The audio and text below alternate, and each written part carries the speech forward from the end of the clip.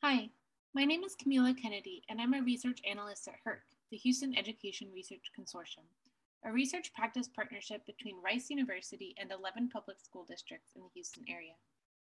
Thanks for joining me as I present some recent results examining how timing of reclassification is associated with the likelihood of taking advanced coursework in middle school.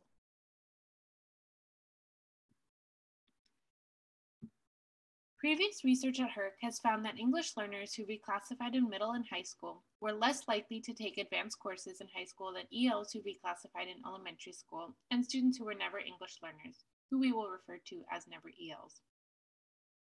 This disparity, taking fewer advanced courses in high school, directly explained a meaningful proportion of the gap in college enrollment and completion for ELs who reclassified later. What's interesting about this finding is that ELs who reclassified in middle school would have had access to advanced coursework in high school. So it sounds as if they might be placed on a specific high school trajectory based on their delayed reclassification in middle school. Because we know that advanced coursework in middle school places students on a trajectory for advanced coursework in high school, we wanted to examine specifically how timing of reclassification is associated with taking advanced coursework in middle school. Therefore, our research question asked, is timing of reclassification associated with the likelihood of taking advanced coursework in middle school? By timing of reclassification, we are referring to the grade that an English learner student reclassified as English proficient, specifically elementary school, middle school, or high school, or never. We also included never ELs in this analysis. We define advanced coursework in middle school as whether or not a student takes and passes Algebra 1 by 8th grade, a course that determines eligibility for advanced math and science courses in high school. To preview our results, we found that timing of reclassification was associated with taking advanced coursework in middle school, even after considering important student, campus, and district factors, including earlier math performance. Specifically, ELs who reclassified in elementary school had a similar likelihood of taking Algebra 1 by the end of 8th grade compared to their never EL peers. LTELs, or students who did not reclassify until middle or high school, were less likely to take Algebra 1 by the end of 8th grade compared to ELs who reclassified in elementary school and never EL students.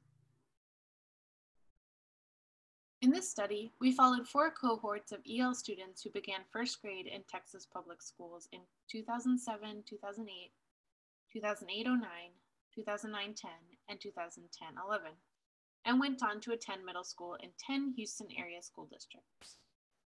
We followed these cohorts for 8 years when most of the students would have completed 8th grade. We determined the likelihood of taking Algebra 1 by the end of 8th grade and compared this across never ELs and ELs who reclassified in elementary, middle, or high school, or never. We also considered important student, campus, and district factors. Of the 167,808 students in the sample, 42% of these students began first grade as English learners. 23% of these students went on to take and pass Algebra 1 by 8th grade. 67% of these students were economically disadvantaged, and over half, or 56% of students were Hispanic, while 20% were Black, 70% were white, and 7% were Asian or another race or ethnicity. Of the 42% of students who began first grade as English learners, almost 60% of them reclassified in elementary school. 18% of these students reclassified in middle school, and 23% reclassified in high school or never. Together, this indicates that 41% of ELs in the sample went on to become LTELs. Among students who went on to take and pass Algebra 1 by 8th grade, the percent of timing of reclassification varied. 24% of never ELs went on to take Algebra 1 by 8th grade. 30% of ELs who reclassified in elementary school went on to take Algebra 1 in 8th grade, making them the group with the highest percent of students who went on to take advanced coursework in middle school. 11% of ELs who reclassified in middle school took Algebra 1 by 8th grade, and only 2% of ELs who reclassified in high school or never took Algebra 1 by 8th grade. As previously mentioned, we examined the likelihood of taking advanced coursework in middle school while considering several important factors. These include several student demographic factors and prior math performance, important campus factors based on the middle schools that these students attended, and the district that the student attended in middle school. Our results indicate that, after taking into account important factors, timing of reclassification was associated with the likelihood of taking advanced coursework in middle school for LTELs only. In the graph on the right, the horizontal axis shows the likelihood of taking advanced coursework in middle school compared to never ELs. A value of 0% indicated by the vertical line means that there's not a difference in the likelihood of taking advanced coursework in middle school compared to never ELs. Values above 0 would indicate that a group was more likely to take advanced coursework in middle school, and values below 0 indicate that a group is less likely to take advanced coursework in middle school.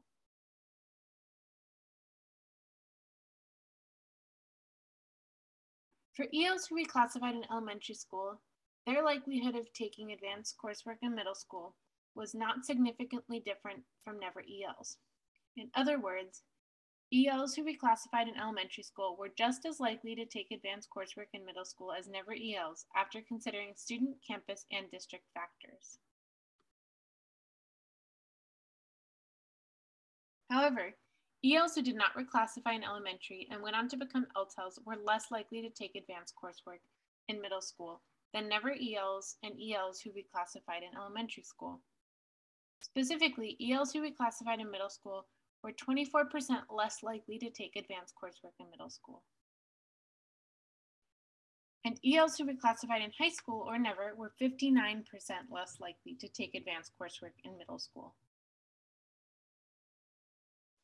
To summarize, on average, ELs who reclassified in elementary school had a higher rate of taking advanced coursework in middle school compared to never ELs and ELs who went on to become LTELs. However, after taking into account important factors, particularly their 5th grade math performance, ELs who reclassified in elementary school were just as likely to take advanced coursework in middle school as never ELs. This change is due in large part to the fact that ELs who reclassified in elementary school had the highest 5th grade math performance, which contributed to their increased likelihood of taking Algebra 1 by 8th grade. Once this was accounted for, the advantage that reclassified ELs had went away. ELs who became LTELs were less likely to take advanced coursework in middle school. And this disparity persisted after considering important factors, including 5th grade math performance. ELs who reclassified in middle school were 24% less likely to take advanced coursework in middle school. Despite reclassifying in middle school and therefore having access to advanced coursework in middle school, these students found themselves on a trajectory that limited their ability to take advanced coursework by the end of middle school. Finally, ELs who reclassified in high school were 59% less likely to take advanced coursework in middle school.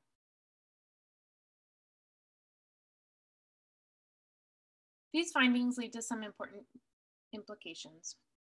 In alignment with previous research, ELs who reclassified in elementary school were just as likely to take advanced coursework in middle school compared to their never EL peers.